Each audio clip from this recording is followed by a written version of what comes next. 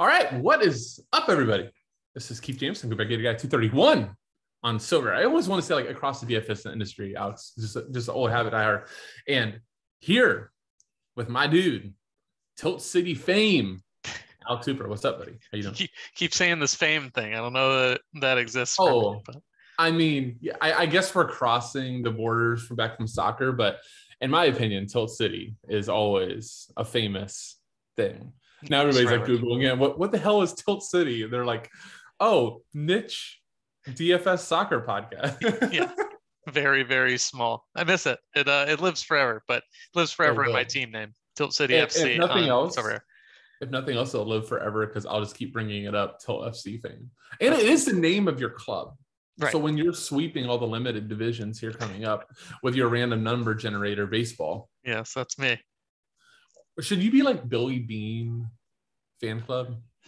Would that be like something like that? I come from the Chris Antonetti school of baseball business, so.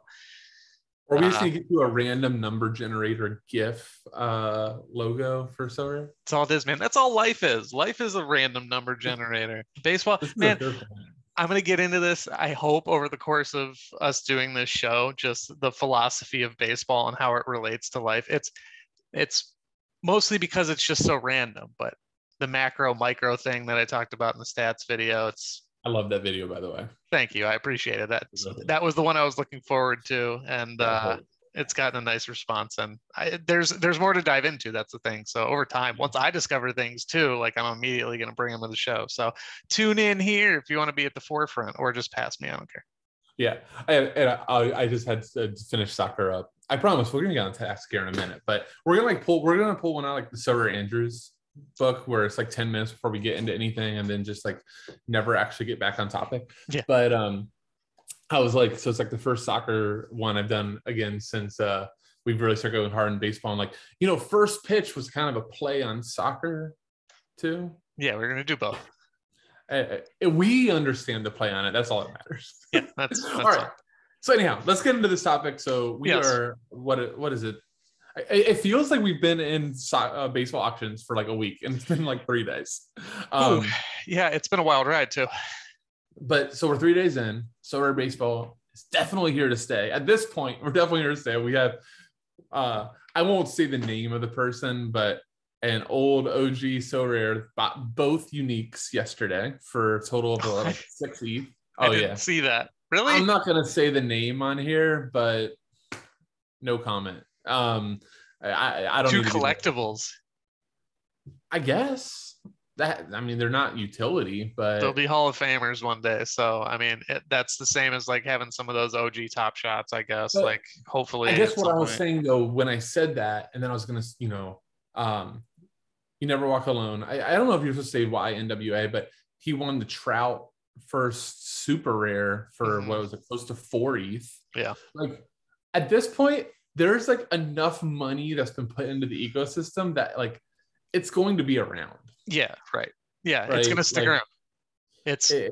You've got like at least a year of like, you have enough people that have invested enough that they're going to keep tossing more investment after it. So I think obviously, as somebody that with 33 ETH on the football side of things, obviously I believe in the product. Yeah. But yeah, I mean, I think it's been a great reception. Now, we're going to talk today, mainly the topic was lineup construction. So we will eventually get to it. But I want to just talk about, you've had your reactions, kind of want to just talk with you about reactions on my side too. I haven't bought one yet. I've made plenty of bids. And so I will share the first observation and then you comment. But first observation, when I was this morning woke up this morning, I was like, okay, let me check out some rares and super rares. I'm not really looking at limiteds. And you notice like all the stuff that sold like 8 hours ago. So this was at 8 a.m. So at like midnight, between like 8:30 p.m. and like 1 a.m., I feel like just deals have happened both nights. Yep. Yeah. The thing that I saw it was either night 1 or 2. Let's see, Tuesday was the All-Star game into Wednesday. Yeah. So it was the night after the All-Star game. There was a Shane Bieber limited. I mean, he was going for like 0.09 or 0.1 is his 1 and 2 are up there. And then he sold overnight at 4 a.m. for 0.022. That's like, so 500% that's, less or whatever. yeah. Yeah. And then at 8 a.m., his number 4 came up and it sold for 0.079. Right. So you had that whole overreaction or like lack of bidding. And then okay, that was too cheap, but now is that number 2 meant too expensive? Like, right. We still have a lot of what I heard HG call it, and I thought it was the best thing: price discovery. Like, I don't think limited price discovery is over until like mint 10, mint 15. Yeah, I mean, at this point, I mean, we're past like, I think the 11s went last night. I saw the Jose Ramirez. Right. So today might really be the thing where you can have enough of a sample, because I do think at this point, all the number ones you can't even consider as part of the sample size. Right. And I've been kind of trying to find values, like taking points earned so far divided by the average ETH paid. And I mean, they're just so skewed. That number is so skewed just because of how high those number ones went and where they're going now. But yeah, I'm in the process of bidding on 3 different limiteds to finish out my limited team. Like, I wasn't too concerned with, like, I know these are going to depreciate and that price discovery is going to come and I'm going to be like still over the rest of the field by a little bit, but I just wanted to pay the price to be in on the game week 1, whenever it is. But it's at the point now where I'm putting the same bid in on these guys, expecting it to come down, and they're all coming in generally at the same spot. So realistically, I could just pay the Christian Walker. We've talked about him plenty. Yeah. I need a corner infielder to round out my team, and I'm just bidding like 0.0149 because he's going like for 0.015 to 0.016, and I just keep getting hit with that next bid. And I will eventually. It's gonna be. I mean, you got to think there's 5 minutes a day at this point. Yeah. And you're gonna. I mean, so that's the. But I want to bring up 2 topics. So really quick. One, please. Just the point that I was getting, like, that extra 0.001 isn't going to matter to me at this point. So I might just pay up and just do it. So but it's at the point where it's stagnant. So I think now you can feel a little more comfortable, but that's all I was going to say. Go ahead. Right. Because the ones obviously we saw just for most players was just such an outlier. Yeah. But I wanted to say the one thing that I think is going to be really interesting as we get to mints. So let's keep in mind, limited 5,000, 5,000, 500, 5,000.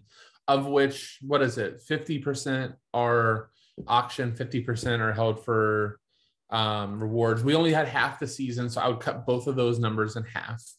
And we know even from the football game, limiteds never got close to 1,000. Right. So I say all that to say, I think the market dichotomy that we just saw with the whole 8 p.m. to 1 to 2 a.m. being a sweet spot is just showing what we kind of already knew as American silver players on the football front. There's not a lot of market penetration in America where baseball eventually needs to be, and it's going to take them time. So I do think if you can be there's 2 trains of thoughts, right? If you can be patient, I think we're going to get to the point where there is market saturation, that there's just not enough users to withhold or keep the prices super high until the actual baseball American fans come into the game. And Lord knows there's going to be enough advertising because Sorare and MLB are working together on this product. So that would be point 1. I think that's something really interesting to watch. And then point 2, even if you are getting in and you overpay a little bit, who the F cares? This is a game. Have fun. Me and you were just talking about the incremental gains law. I was talking to you about, if anybody ever wants to see, just I'm fascinated by this. Research Great Britain cycling team and all these incremental improvements the guy did. But anyhow, I still think that can be stacking rewards incrementally, 0.001, 0.002 at a time. And Lord, we know these cards are going for a lot more than that. So if you win, let's say that you overpaid by 0.05 ETH for your first team, you're probably 2 game weeks in and you're making it back. Yeah. If you can make cards. So. Right. Unless you just bought a terrible team or something like that. Unless you bought all number 1s. Yeah, right. Exactly. Yeah, that's going to be tough. It's going to take some time. You need to win yourself an Ohtani or a Mike Trout. You need a podium. Yeah. And I think, again, we're at the point now where, I mean, maybe not 1-to-1, but the price, like you said, if you overbid by that amount or whatever, maybe not in the limited market because the limited market's wild, and I could see like with how much saturation there's going to be, like I could see some guys going for like whoever puts the first bid in by the end of the season or something like that, which is fine. But the difference is going to be so negligible. I think that you can sell a lot of guys that you buy, especially if you just like win a reward, sell it immediately, you'll make that back. But even the turnover, like I don't know if there's going to be as much turnover with players on the secondary market as there is in soccer, just because some things are in season, some things are out of season, rotation, injuries, stuff like that. But I think you're just going to be able to make it back pretty quickly by just being in and selling off at opportunistic times. And you're gonna have fun. You're gonna have fun. That's I mean, like to me, like if we're gonna get a brand of this channel, okay, Alex, it's fun. Like the money and stuff like that. Obviously, we're the uniques were not bought for 6 ETH to just stare at, right? Obviously, that was an investment, so to speak. Those two might be right. Well, I'm making a point like that. Those are like plenty of people are here for the money, but if you can like have that part, but also compartmentalize game and fun, you're gonna enjoy Sorare so much more. Like the big reason I like when I started really enjoying soccer, football. I'm gonna keep saying football, right? Because they literally tabbed at football. They tabbed at football, so we're good. Okay. Even though the MLS just beat the EPL, so it is called soccer. Yeah, twice. But, I don't. My goodness. Oh my goodness. Everton. Holy crap. Any different topic, but I started really having fun, and funny enough, doing much better when I just started like having fun and stop being so worried about what my players were worth at any given moment. I'm like, if you had a card that wasn't doing that well, like I remember Reynoso has been like amazing for my gallery. Got hurt in a friendly last night, but at one point he was like tanking. I was like, oh my God, should I be selling? His price is tanking. And I'm like, actually, I think he's freaking awesome. Yeah. I think he's going to turn it around. And I'm just going to keep plugging him in because I watched the game and it's obvious that he's the best player on the pitch. And all of a sudden now his value shot through the roof from where I paid for it. But it's because I didn't overreact to his price tanking. It didn't mean I need to get rid of it. He wasn't hurt. He wasn't like going to transfer to Saudi Arabia. It was just, he was going through a bad spell. And again, let's talk about a baseball front. There's going to be some dudes that are going to go through some spells. Oh yeah. There's going to be a lot of that. And I think the key is being aware of what that means. Like if you're looking to make a profit by trading, which I think if you're a smaller gallery in football, it's one of the best things I think I've made most of my money on the football side through trading. The other is the best way you can improve your baseball team too is by getting a rare all-star soccer team and churning that Ethereum and then reinvesting it. But I've made a lot of my money through trading. So in baseball, what that's going to kind of turn into is, I mean, people are reactionary, and people are especially reactionary with their money. So once good players or, players with, I went through those expected statistics. Once you see players who are outperforming their expected statistics and have this hot run where like they hit 4 homers in 5-6 games, and you check on that price and it starts to go up, just sell, man. Like you can find another comparable player for the same price and just replace him. And then when he gets hot, you sell him, but then you just buy low. Like this is a stock market for sure. And people are going to be really reactionary, especially with some big names. I think that's exactly what I was thinking too. Like the reaction in baseball is going to be like, the fun thing to watch. And I shared it with like our soccer Discord on the DFS side every once in a while. The funniest thing, like remember when we used to get the Sorare data price notifications when something would get sold? I know that notice that bot doesn't work anymore, but it would be so funny to watch like a Premier League morning or something, and somebody scores 2 goals and just seeing notification after notification, guy sells, because people are like, oh my God, he scored a goal. I need it. Yeah. I watched the game. He scored a goal. Which is the last thing you should be doing. Right. But so I was just thinking as you were talking about that, like, all right, we know this happens, but the bloop single for a guy that somehow just is like perfectly in the gap, and there's miscommunication between the center and the right fielder, and the ball gets to the wall and the guy gets a home run. He gets an inside the park home run, and the scores are like, it's not an error because they all effed up so bad. I don't know who to give the error to. No one touched it. Yeah. So there's no error, but the error should be like the entire team. So the guy got a home run. Yep. And you look at the advanced numbers, and he didn't barrel it. The bat broke. Like he chased the ball too. Right. And no other hard hit contact, but he homered. Like, sell the hell out of that guy right now, right? Yeah. Like, he just got the most random homer ever, but the person that's just watching box scores doesn't see that. Right. And hype comes and goes so quickly. And or can you imagine like speaking of that, 5 for 5 guy, 5 bloop singles, sell him. Right. Yep. Yeah. And a lot of those times, even if that 5 for 5 game isn't necessarily like the jumping off point, like, oh wow, we saw this guy go 5 for 5, but even when people look back at the stats and look at like the L15 numbers, they're still going to be inflated. Like, this guy's hitting 428 over his last 15. Well, yeah, that's because he got 5 hits in a game, and he's or he had a 2-game stretch where he went 9 for 10. Yeah, and then the last 3 games he's 0 for 8 with 7 strikeouts. Right. Yeah, it's that's going to happen. It's going to happen. And again, it's what I talked about in the stats video.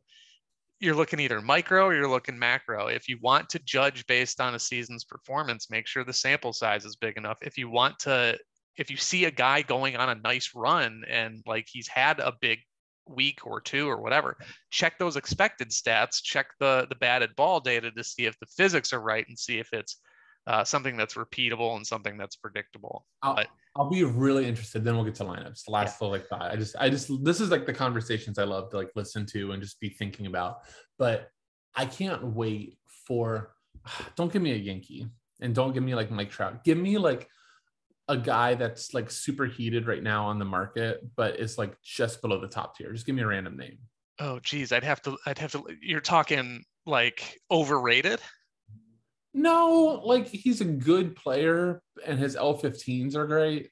Matt Carpenter, he's a Yankee, but like okay, let's do that. That's fine. He's not Aaron Judge. I think like an Aaron Judge, Giancarlo Stanton are always going to hold some intrinsic value because of name. Matt Carpenter's a good one. Yeah, I heard you on the stats video talk about he's the best hitter in baseball for the last 5 and laugh hysterically after the fact. So Matt Carpenter's a really good one. So he's maybe going. Is he going for a little bit more than he probably should be right now in the market?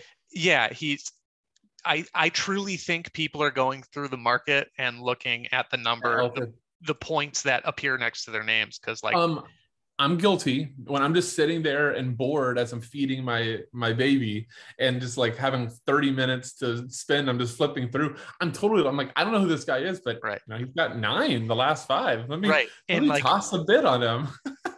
It's the worst thing you can do, man. Like, that number should not be there. It is incredibly missing. No, it needs to be there.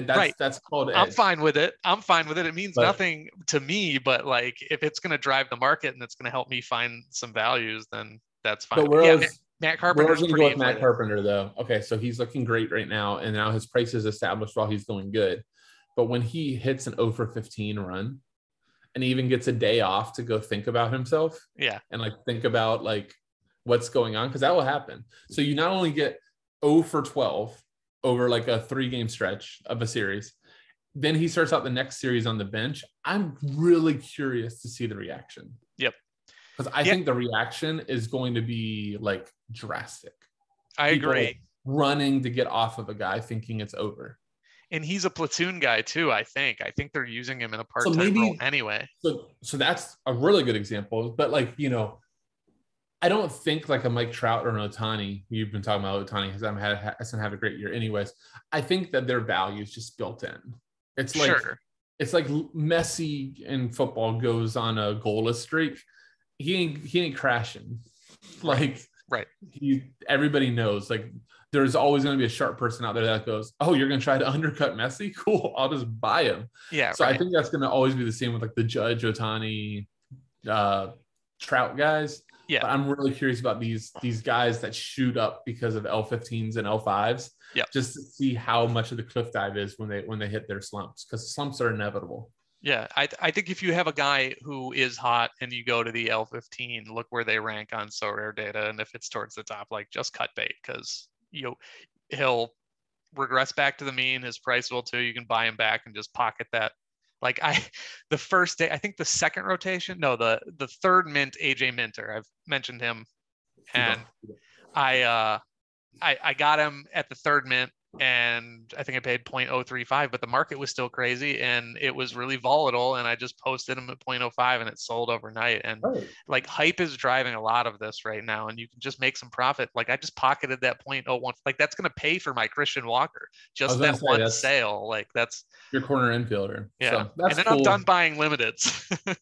We'll probably do at some point, not necessarily like a flip episode, but just like exploiting the market inefficiencies or something like that. So anyhow, we don't have too much more time. Let's go into lineup. So I'm gonna let you share your screen. We're gonna do real quickly, but we're gonna have some fun here doing. Like here was the goal of today was what we wanted to do was actually put together Alex's, and we can do mine next if we have some time. But like how to build a lineup, right? So if you've played Sorare football at this point, you know, gauging matchups and things like that. But I want Alex to go through and build us a lineup and like just let's go over what we're thinking and like what the mindset would be and like what factors we're thinking about when setting a lineup. And obviously we're a little bit earlier. When does this game week lock? Is it? It locks Friday at 6:30 so p.m. We're okay, good. Okay, so we're that's how much I know right now. It's like so we're within time, so we should know expected starters and everything. Yeah. Yep. All right. So.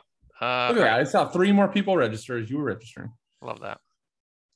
All right. That's good to see 30,000 though. That's a nice number. Yeah, it's nice. All right. You have I see a cheat code already. What's that? Sandy.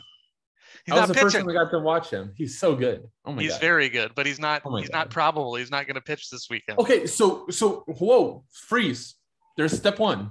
Yep. Because guess what? Sorare didn't tell us that he's not pitching this series. Yep. I got. How many people do you think? Oh, it does. It does say right here. Yeah. Okay. You got it. So I have 2 real options. I think a lot of people are going to start him. Still.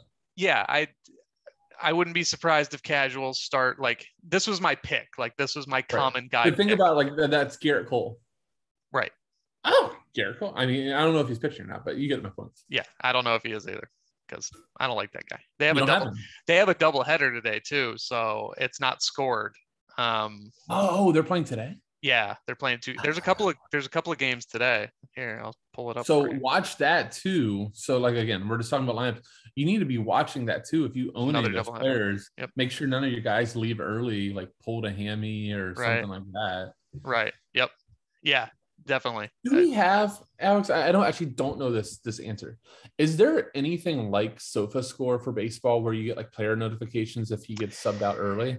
No, not that I know of. Okay. Not that I know. If anyone out there knows, drop in the comments because I would love to get. I would love to. That's a huge advantage on football. Is like anybody that's in my gallery, you know, Sorare Data does it, but and SofaScore does it, but you know, you get the little plus sign for the injury. So you know to investigate more. I'd like to get AB by AB, you know. I love that. Updates. Well, I'm sure Sorare Data is going to get there. I'm sure. Yeah, that's true. The Sorare Data app is going to be killer. Yes. You already know it. We already know it. We don't even know anything about it. We don't have any insight. We just know that they're going to crush it. Right. All right.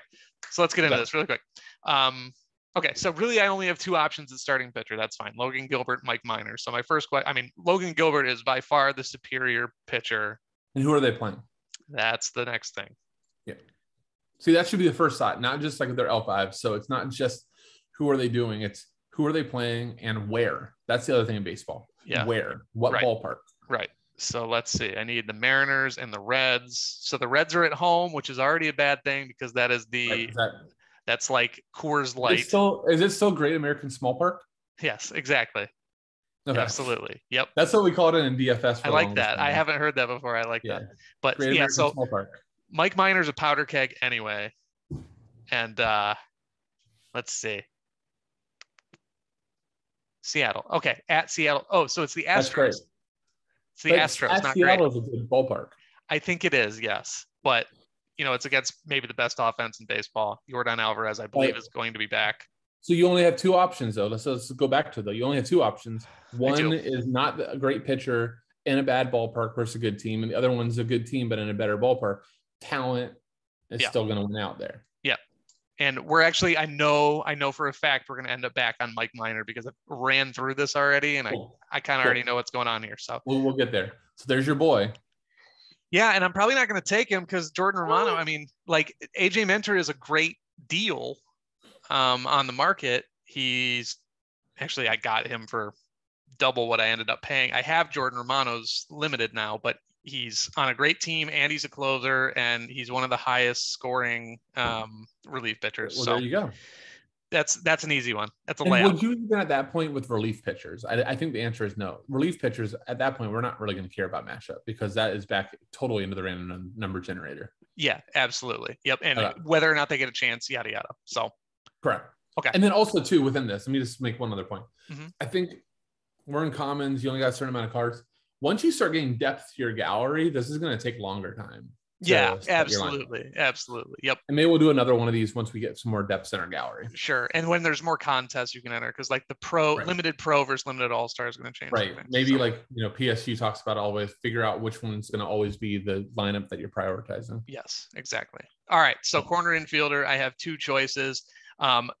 There's a little bit of a dilemma here. Yeah, bad choices. There's a little bit of strategy here because Owen Miller can play middle infield and Charlie Culberson can play outfield. So I guess realistically, I'm going to skip it and see what my option is here. You got some extra utility out of your crappy players there. Yeah, I did, but they still suck. All right, so we'll come back to that because of that. So so here's the thing. Middle infielder. Owen Miller's got 4 games in this game week. Kevin Newman's got 3. Oh, that's a huge deal. Yes, it is. Look at the Does amount Owen of games Miller play every day? Does he play every day? Mostly. He's been getting. He was playing first, and then he was playing second. See, that's the thing to look into. So I'm going to go to because it's cool if you get 4 games, but if you're only going to play half of them, then I'll take the guy that's going to play all 3. Yeah, right. Where's Culberson? His name's. And by the way, like while you're looking up, he's on Fangraphs. If you are like, I don't know why he's using that stat site, make sure you check out. We called it cheat codes, but make sure you check out the stat video. And Alex went over the reasons for all this. Yes. So here's Charlie Culberson. I'm doing this because he was a part of the middle infield, and I want to speed this up. So he didn't even play the last 2 games. When he does, he's an 8-hitter, 9-hitter, 7-hitter. He pinch hit. That's not great. Yeah, so he's not really an option for me. So what I'm actually going to do just now that I've said that is I'm going to go back and I'm just going to pick Owen Miller because he's a better option. And now probably. So Carson Kelly's a catcher playing 3 games. He's only going to play 2 of those. Play 2. So that's another thing about catchers is they're never normally on a 3 or 4 gamer. You can almost always guarantee they're going to sit 1. Subtract 1 unless it's Wilson Contreras or Alejandro Kirk because they'll DH. But you have to have a catcher's good enough. As like a random and just how behind I am on baseball, we had a DFS All-Star game. And the 2 Wilson Contreras were right by, and Mega Roller, our MLB guy, he's like a data guy. Yeah. And on air, I'm like, dude, you accidentally hit Wilson Contreras twice, and he's like, no, there's 2 of them. I'm like, okay. There's William and Wilson. And they're both WILL. I'm trying to read Excel on the screen. It's nice and small, and I just my mind inserted this. That's funny. Oh yeah. So Kevin Newman. Yeah, I'm gonna go with Kevin Newman. I had to actually look into this because Carson Kelly's hitting the ball better, but I'm just gonna take my 3 games and go. I think you should all. So on that, I don't think it's a layup. By the way, I don't think it's a layup because I think Carson Kelly can produce more in 2 games than Kevin Newman can in 3. So he's not a home run hitter. Kelly, you knew my question. I think that's just an interesting debate because I think from a floor perspective that you always go with the more games if you have an everydayer, but I think from a upside perspective, if you know that this is one that you're trying to podium, maybe you go with the guy with the better upside. I think I'm gonna go for it. Actually, do it. I mean, let's be real. There is 75 rewards for 35 or 750 rewards for 30,000. So I think you have to go for it. Let's see. I don't think this is playing safe time. Is he? I don't know if he's their starter. First of all, all right? Kevin Newman's a leadoff hitter, though. You got us on new tab right now. This is invigorating. Oh, my bad. Bad TV. All right. Carson Kelly gonna start, so he should play 2 games, but he's gonna hit 7th. All right. And just for this, you run RotoWire. RotoWire, is that good projected lineups? as far as I know. I haven't really battened. I don't usually use daily lineups in anything that I've had to do, but that's just where I've been going because it's accessible. But all right. So here's Culberson again. Screw him. Yeah, he's bad. Cole Calhoun's been horrible. I'm pretty sure I'm going to go Josh Lowe. I just need to make sure. Okay, he's going to hit 7-ish. Cole Calhoun's going to hit 5. At Oakland, though. At Oakland, which is big. Yeah, we don't like that. Really quick. I still know my ballparks. Even though I've been gone a long while, I still know my parks. Well, here you go, too. If you go to Glossary and Park Factors, you can find all of this. Do they have 2021. It defaults to 2020. But these are 5-year runs for what it's worth. Right, okay. Unless you go hand in this. So if you have a specific side, like. Oh, that's funny. So home runs for. Park Factory? Yeah. And then let's see. That's how you can get really. Yeah, here you go. Like 6% worse than league Oakland's average. bad. So, yeah. You know what's funny though? The Royals, which is where Josh Lowe was below it. Which I thought was interesting. Yeah, I thought KC was actually half decent. Look. And that's for a righty. That's for a righty. Just go straight Park Factor. Oh. See, it's way low. Yeah, they are both bad. But so you also probably go Calhoun there. Calhoun's awful though. I don't want to play him. I don't want him at all. You were gifted a great comment gallery. No. That was sarcasm. Yeah. So home run wise, the Royals are down there. I mean, I think this is the true random. You always joke random number generator. Just go with your gut. Yeah, that's an easy one. Okay, so best of the rest. I think I'm just going to go with Carson Kelly. Yep, you already talked about it. And I don't know. See, I think these guys are about equal. Calhoun's been so bad. But 3 games. I want 3 games chances to hit home runs. Okay. Now we're back to Mike Minor because we know how bad the rest of your lineup is. So here's the question. Yeah. So do you go Mike Minor? Right. Do you go for 2 games of Carson Kelly? You're not going Charlie Culberson, or do you go a couple of games of AJ Minter? Like best case. So I'm gonna go to So Rare Data. I think it's Minor. I agree, but just for the sake of showing. And then I just saw my old reward, Mike Majin, who I can't say right. Mike Nan. I'm just calling anybody with name Magic Mike. I like that. Okay, so best case scenario here out of Minor, I'm getting like 19 to 22 points. It could be 7 to 11. So if I just go at least he's home. This is true. In a bad ballpark with like a 6.69 ERA, which is actually overperforming his expected stats. He's pretty bad. Look at Minter. AJ Minter, you could get 2 games out of and get 29 points. I think oh man, that's a tough one. He really is a baller. Yeah, he's good. I'm gonna go Minter. I kind of like it because at least with him, I'm probably not going to get negative points, and I could totally see it with big homie Minor. So all right. Cool. That's my team. I like it. My team has Cole Calhoun. Great. You're like, when is limited going to open up? So I don't have to make that decision ever again. So here's my, also just really quick training. Yep. I'm just going to throw everyone that I have going. Here's my limiteds. Yay, Charlie Culberson. Boom. But make sure if you have limiteds that all your limiteds get trained, because now you're going to get that XP boost. So yes. This is tough because Gosman's not pitching and I might get points. I don't know what Devin Williams. But anyway, that's my first training team. Well, you can do another training team. So I could. And then, I don't know that I can fill it, but maybe in time. But all right. That's it. That was fun. Well, cool stuff. So we'll definitely be back. I'm going to always be on here once a week. Alex will have any sort of other random stuff that comes up on the feed. Make sure, again, you like and subscribe if you're watching on YouTube. Definitely helps. And then find our pod feeds. It should be up on Apple any day now, but it's definitely on Spotify. So Rare First Pitch. Anything else to end with, Alex? No, that's it for me. Thanks for watching. Thanks guys for watching. With that, we'll say see you.